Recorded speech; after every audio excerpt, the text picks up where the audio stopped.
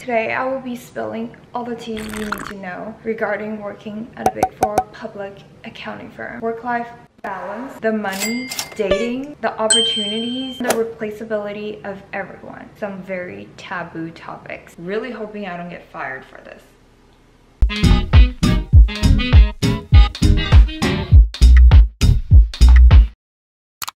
Hello there, welcome to the kitchen. As you can see, some tea's about to be spilled today. So you're here today because you're either interested in working for a Big Four, are already working for a Big Four, or you just like to hear me talk. It's okay, you can admit it, but you've definitely come to the right place because today I will be sharing some of the things that no one ever has told me about or gave me the wrong impression before I jumped into the trenches of Big Four public accounting and had the full experience myself. I'm literally praying that I don't lose my job because of this video. But then again, if my firm fires me for telling the truth, then maybe it's not a place that I actually want to work for. Quick disclaimer, before I tell you about all the juicy details of working in a Big Four public accounting firm, just keep in mind that this is only one narrative and it is my narrative. Your experience could be completely different, could be way better, or it could be way worse. From the people I talk to, such as friends also working at a Big Four in the US and in Canada, I do hear pretty similar narratives, but definitely use your judgment. Now, whether if you're interested in joining a Big Four or getting yourself out of public accounting, today's sponsor is going to be a real lifesaver. It is Datacamp. Datacamp is an online learning platform that makes it super easy to build data analytical skills. From my experience, data analytical skills are super essential in Big Four public accounting, from Excel to Ultrix to SQL to Tableau. Having a mastery of data analytical skills differentiates you from the crowd in a Big Four and saves you tons of time when it comes to work efficiency. To thrive at a Big Four or any industry that deals with data, which is basically almost every industry nowadays, one of the most important and basic steps is to know how to leverage Excel and spreadsheet to make data make sense. Honest advice from me, invest in yourself and invest in your career. Use my link in the description and check out the first chapter of any lesson on Datacamp for free. The first brew of tea that we're going to spill is obviously going to be work-life balance.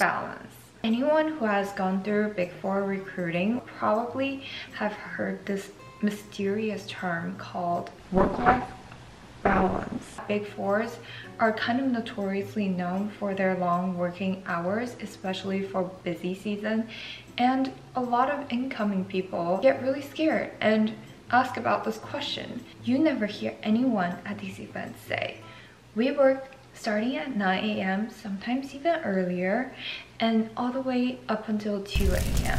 And then you can use your judgment to see how much balance you're going to get. The reality is, even though all the Big Four accounting firms, as well as some mid-tier firms, really just praise their work-life balance and talk about how much they care about employees' health, mental health, well-being, etc. Yes, they do care kind of to some extent, but they also care about you getting all the work done. When it comes to busy season, especially for public clients who need to file on a certain date, that deadline is not negotiable. From someone who hates procrastination, before I joined the Big Four, I was like, oh, how bad could it be?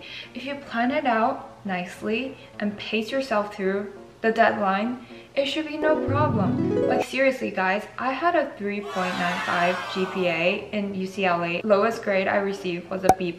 And guess how late I've stayed up to study throughout college, 11 p.m. That was the latest I would go. Seriously, once I go past 10, I feel like my brain just slowly declines its functionality and it's like, oh, I'm gonna give you some crap if you keep making me work.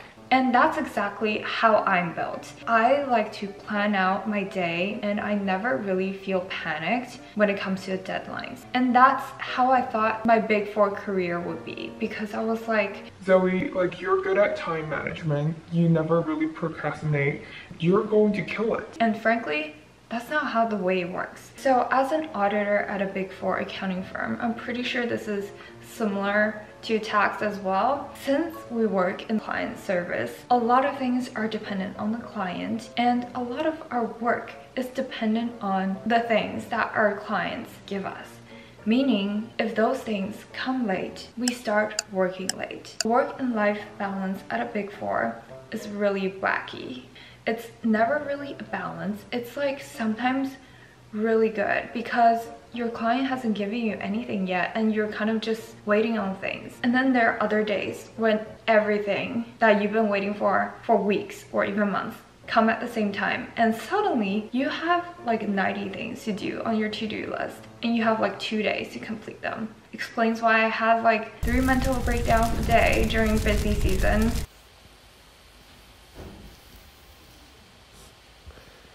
Each team that you work on kind of has different expectations for when is it acceptable to drive off, or as of now, log off. When I first started as an intern, I had some expectations of working late hours, but I really didn't know how late because I got paid overtime, and the fact that everyone was trying to take care of me instead of scaring me away from the job. I usually ended around like 8, 9, or 10 during busy season, but then everyone else would stay until 2 or 3. I remember my senior just telling me one day that she got a fever, so she took a flex day, aka a flexible day, and she took off at 10 p.m. To me, that is ridiculous. Like, you are working at the expense of your health, at the expense of your sleep, for fill in the blank, because I don't know what your purpose is. I mean, it's obviously a good learning opportunity, but definitely don't expect an easy 9-to-5 job. Even during off-cycle seasons, there's a vibe for us to work over 40 hours a week. We are expected to kind of read and answer emails at like 10 p.m. because they come all the time. But that could be completely different based on your team, your client industry, your office, and so on.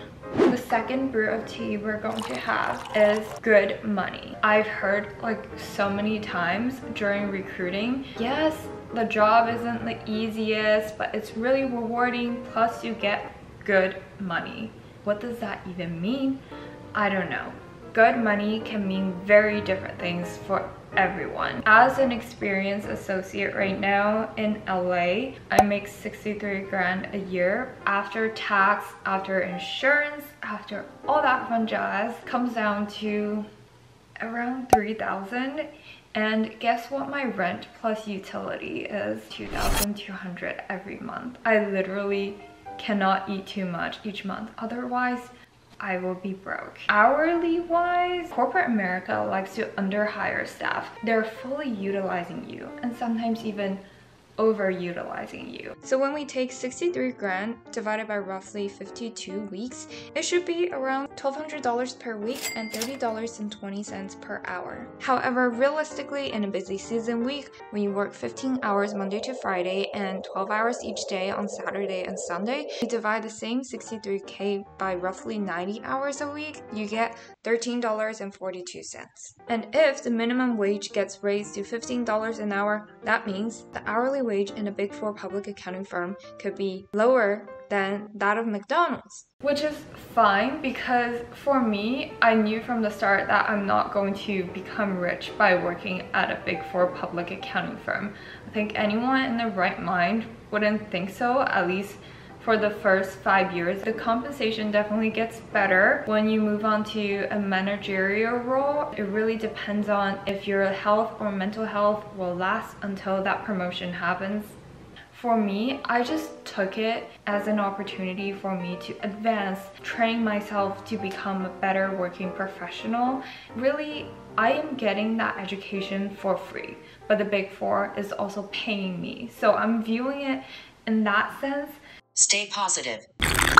The third brew of tea is dating. Obviously, no one's really going to talk about dating with you during recruiting. A thing I realized after working at the Big Four is that Big Four public accountants are not that dateable. The reason, say you work at a Big Four accounting firm, traffic pre-quarantine takes around an hour each way. Plus, the time you get off work isn't going to be at 6. What a joke. Unless if it's on Friday and your team is like, oh, it's a flex day, then probably 5 or 6. After you get off, you're going to take that long drive home. And after you take that long drive home, you're hungry. So you're going to spend some time buying food, which you don't have money for, or you have to make some food for yourself. So you make that food and you're tired AF and you kind of want to take a shower, so you do it.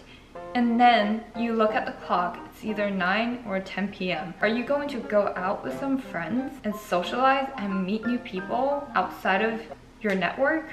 I don't know, maybe you can. People kind of have their girlfriends or boyfriends way before they join the firm. And the singular, solo, noble loners who joined without had too many things going on that they forgot to look for true love. True story. So if you want to join the Big Four, it's not a bad idea to start searching for your soulmate before you start full-time.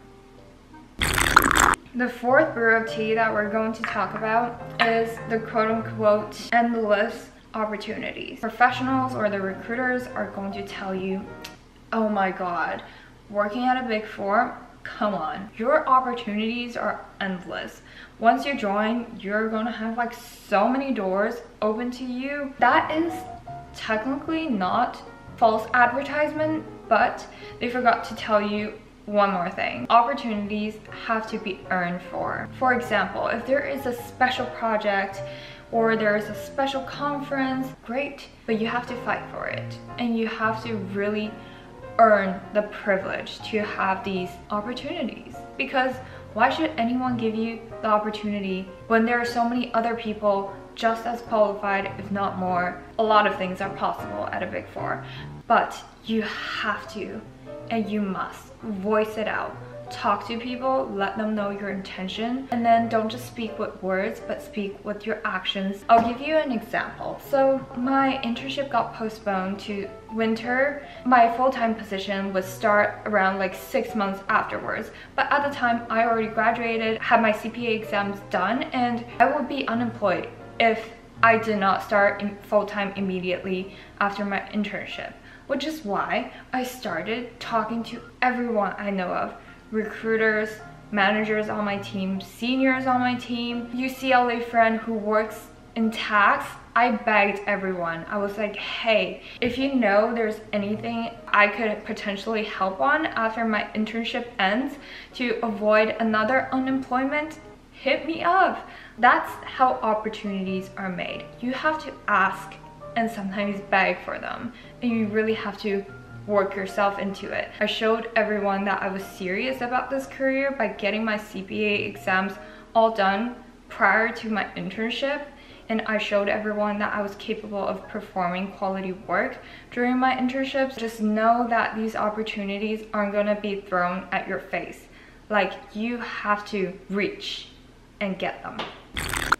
Really good. Fifth brew of tea, the replaceability of the humans at a Big Four. No one's really super essential at a Big Four. Everyone's just a grass in the field. If one of them is missing, the field is still a field. Although you might be adding great value to your team, you might not be as important as you think you are. Like 1 second, you could be the hotshot of your team, you're taking loads of work, you're working until 2 a.m. Next minute, you could be kicked off the team if the team wants someone that's cheaper than you, or the team just thinks that you're charging too many hours and you're breaking the budget. If you're someone who wants to take leadership and become an integral part of a team and take a project from start to finish and watch it grow, watch a company grow, maybe you're thinking about a career at more of a startup. At a Big Four, everyone has their role and their specific role. So when you're gone, someone else can easily replace you. I've been talking forever. My tea is gone. So that's all the tea I got to spill about a career at a Big Four public accounting firm. Some of these things I really wish I had known. Make sure that you don't base all your career decisions on someone else's story, and maybe give it a try firsthand. Don't forget to like and subscribe, and I will see you next week. Bye.